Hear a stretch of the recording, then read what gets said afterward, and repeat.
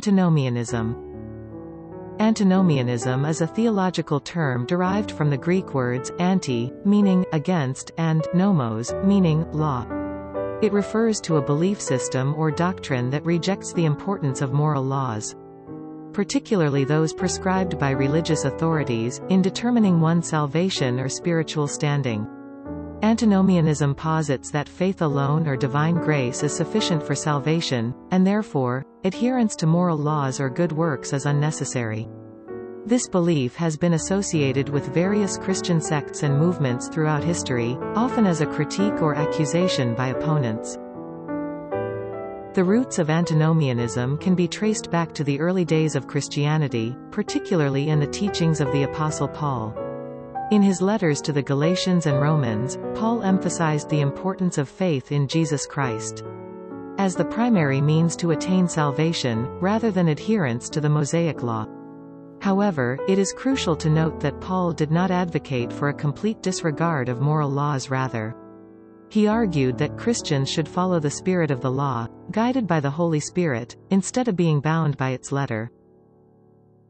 The concept of antinomianism gained prominence during the Protestant Reformation in the 16th century. Martin Luther, a leading figure in the Reformation, emphasized the doctrine of justification by faith alone sola fide, asserting that individuals could not earn salvation through good works but only through faith in Jesus Christ. This teaching led some of his followers to adopt antinomian views, believing that moral laws were irrelevant to their salvation. Luther himself condemned such interpretations, asserting that good works were a necessary expression of one's faith. Throughout history, various Christian sects and individuals have been accused of antinomianism. For example, the Anabaptists, a radical Protestant group that emerged during the Reformation, were often accused of antinomianism due to their rejection of infant baptism and their emphasis on the inner spiritual transformation of believers.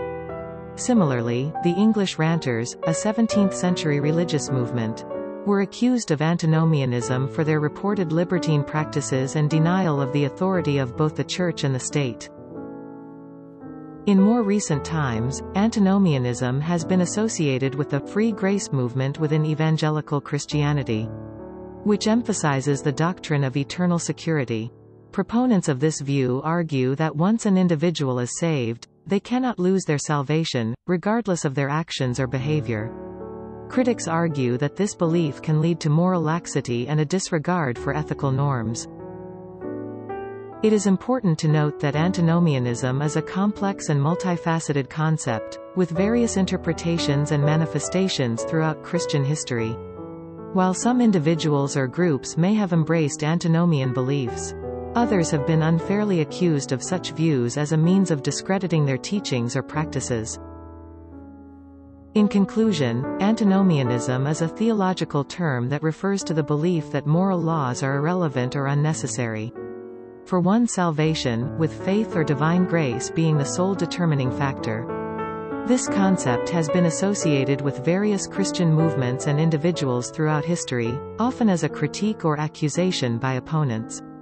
While antinomianism has been interpreted and manifested in different ways, it remains a significant and contentious issue within Christian theology, raising fundamental questions about the relationship between faith, grace, and moral responsibility.